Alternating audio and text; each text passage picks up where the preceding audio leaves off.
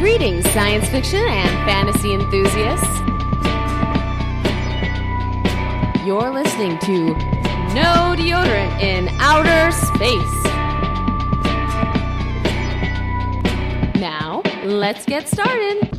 Good morning, good evening, good afternoon, and welcome to another edition of No Deodorant in Outer Space.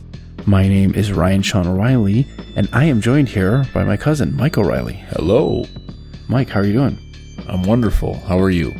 Pretty good. This is a preview episode for an upcoming edition of No Deodorant in Outer Space, where we are going to be we're going to be talking about the author Charles Beaumont, who was a writer for the Twilight Zone, which was created by Rod Serling, who we also discuss in the film version.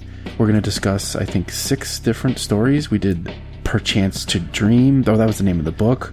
We did The Beautiful People. We did The Jungle.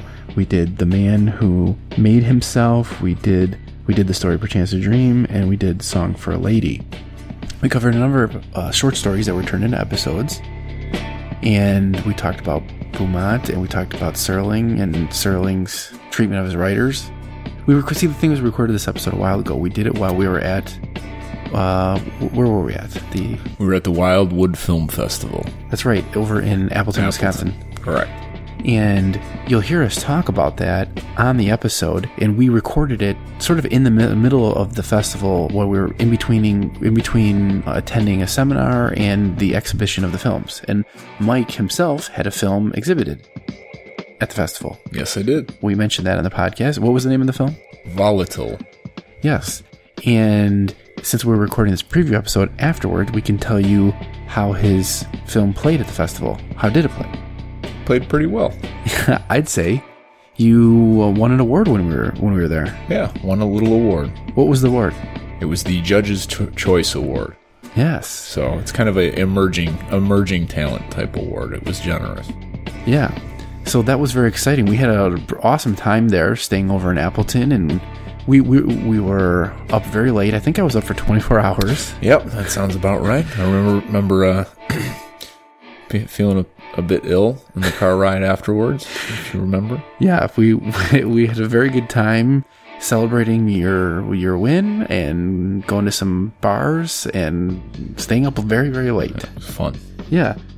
That film, incidentally, is now available on the internet, correct? It is. It's under my YouTube channel, which you can find at M O'Reilly 318. If you just go on YouTube, you can search for it there, and all of my movies will be on there. It's called Volatile. Volatile. Yeah.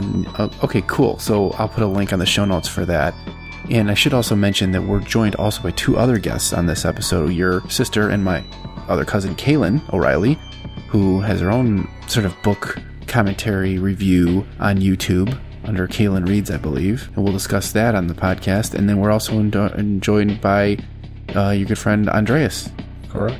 And all 4 of us just kind of get into it with Beaumont and Serling and all these various stories. And the whole, we talk about the Twilight Zone, which, we were all fans of. And everybody loves that. Yeah. So join us later in the month when we talk about the Twilight Zone and Charles Beaumont and Rod Serling. And we mention Wildwood. Do not miss it, folks. It's going to be great. And Wildwood, it's a festival that is held every March? Yes, every March. Yes, correct. Yeah, so maybe I'll put a link on the website for the Wildwood Film Festival. It's a sort of a regional film festival for kind of focused on films in Wisconsin. Yes. All right, cool. We'll be there every year. All right, sounds good. So until then, everyone, good night, and look forward to the upcoming episode. Thank you.